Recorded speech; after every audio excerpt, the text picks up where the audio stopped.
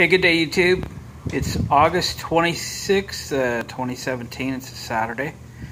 And we're at the Glen Speed shop. We're hanging out working on the carburetor off of my 79 Chris Craft. It's a 350 Marine Chevy engine. So it's kind of like the one in your car, only it runs the other direction. And it is a Rochester 4-barrel Marine carburetor. And what we're looking at right now is my little electrolysis tank, and that is one of the choke butterflies on the secondary side. So right now we've got it in the electrolysis tank. It's been in the carburetor tank for a week, and this thing was disgusting. Watch one of my previous videos on getting that carburetor apart, and believe it or not, I'm still fighting some of it this morning. But my issue is this carburetor. You know, the aluminum stuff was pretty corroded, but the steel stuff was completely rusted. And, you know, it's in a boat. It's in a marine environment. So if I get all the rust off, then what? I mean, you don't really paint a choke butterfly, right? I mean, this thing has gas in it. It's not going to last. And so I had this idea. And I did a little looking, did a little research.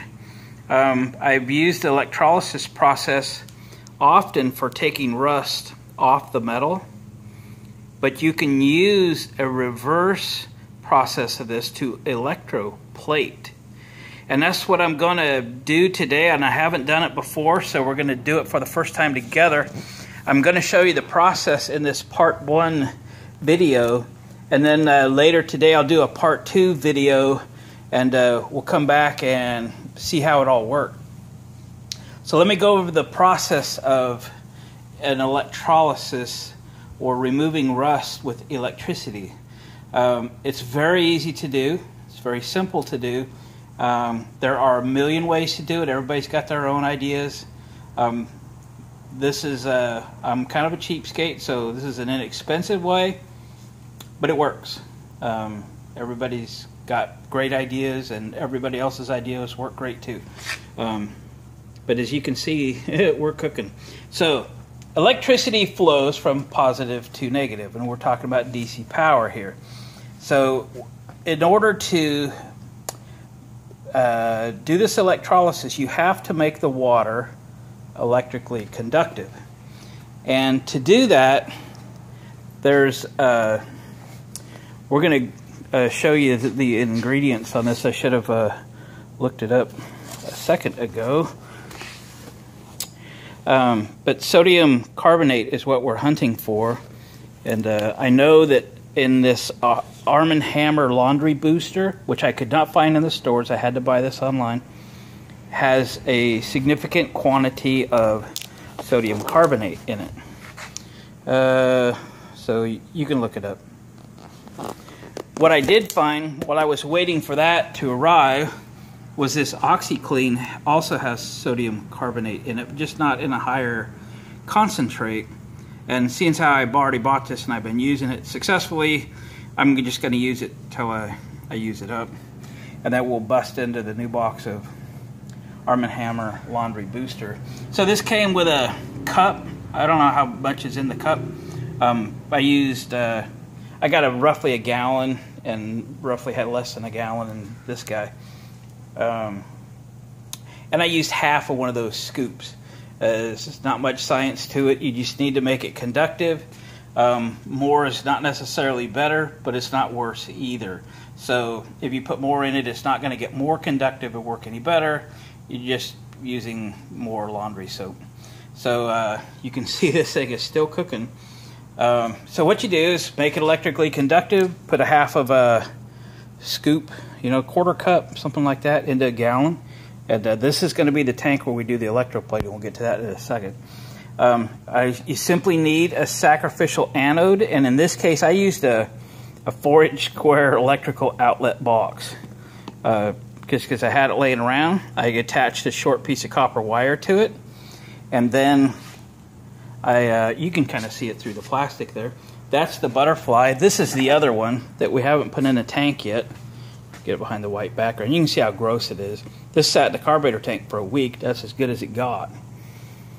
So You attach a copper wire to this. This is just a piece of 12 gauge solid copper wire.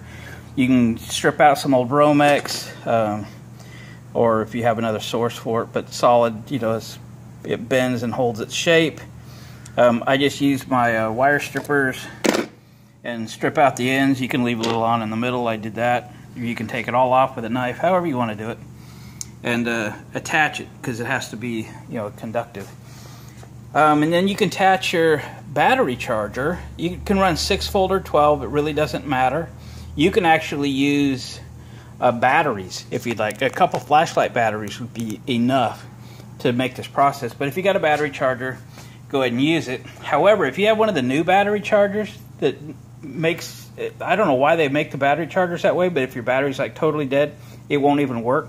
I have a number of those new ones, and they won't work. You're gonna have to have an old one. I did find this one at a yard sale the other day in its box. Look at that, with all of its instructions, for $5. And of course, I grab them every time I can find them. However, it's the first time I've ever used it, and the gauge doesn't work. So what I did was I put an amp meter in line. So, you know, if you've got a meter, I just put an amp meter in line. So what I'm doing is, just in line with my negative, I have, basically it's running through the meter, back on the red, to a test lead, to here. You can do it on the positive side, negative side, whatever. If you get them reversed, it'll just probably read minus or something, a negative, but you'll still see what it is. So when I first put it on, I had 1.39 amps. The more rust is removed, the lower the amp draw will be. So when this thing gets down to where it's not bubbling too much, and the amperage is down, I don't know what it'll end up going to, half an amp, something like that, that is probably done. Probably, depending on how rusty it is, 20 to 40 minutes, you know, maybe an hour, something like that. That's about all it's gonna take. This thing's just bubbling away still. So I've got a good cook going here on the electrolysis. So that's getting rid of the rust. And what I'll do is, when this one's done, I'll do the plating on it, and I'll put another piece in. And when we come back, I'll be able to go over the plating part of this. Because I haven't done it yet. Today's the day I get to try it, and then I'll show you how it works. I believe it'll work great. And again, well, let's talk about it a little bit. So, you've seen the electrolysis, and here's going to be the plating tank. And what we're going to plate it with is zinc. And this is a piece of zinc. Zinc is used as a sacrificial anode on many things like water heaters in your RV, all the metal parts in a marine environment, your boat, your propeller, stuff like that. So I have it even on my little outboard motor. When you get into salt water and stuff, highly corrosive environment, you put what they just call them zincs, and the salt water stuff will attack the zinc, and it won't attack your aluminum, brass, copper, steel, cast iron, all that stuff on your boat. This is what they sell at the big box stores, Home Depot, Lowe's, etc., to put on your roof. And it's called, this one particular one I got at Home Depot, it's called Z-Stop. It is a 50-foot roll, and you put these up high on your roof, and then the rain hits it, and a little bit of the zinc comes off and goes down your roof, and it kills the moss and everything. It's a really good stuff to use. This roll is 50 feet. It was in the ballpark of 23 bucks or something like that. Quick tip, don't take this wrapper off the outside, just dispense it from the center, and then you could just cut it off with the tin snips. And I don't know how big a piece it really needs. I've cut in these 3 or 4 inches. That should be good. I punched a hole in them with my Whitney punch. Just give me some place to tie the wire to. So I intend just to slide this into the plating tank like so. We'll just bend this wire over, excuse me while I use 2 hands, like so. and that puts that on this side. And then when this thing is done cooking, gets all the rust off of it, we'll take it out. It's the same exact solution. I'll just take it out of this tank, put it over in this tank, and now we need to reverse the polarity, right? Remember, it goes from positive to negative, so we're going to want to put the positive charge, the positive lead of our battery charger or power source or your battery or whatever you're going to use, and then the negative over here on this piece, which right now has a positive cable on it. And then what is going to happen is the zinc is going to leave this is all zinc, it's going to leave there and transfer over onto the carburetor piece. Not this one, because it's too rusty. But it has to be all clean and free of all that garbage before we do that. So that will be the part 2 video coming up. Let's go back here, and we're down to 1.06 amps. That's what's being passed. Remember, that's just going through the water. The water we made conductive with sodium carbonate. That's in the OxyClean, more concentrated in the Arm & Hammer Laundry Booster, which, again, I couldn't find it locally. Ordered it on eBay. So, down a little, 1.05 amps. It's transferring from that old 4-inch square electrical box, which you just had it laying around. Any old thing will do, right? And it's just getting artificially rusty because all the rust off of this is going from positive to negative over to that box.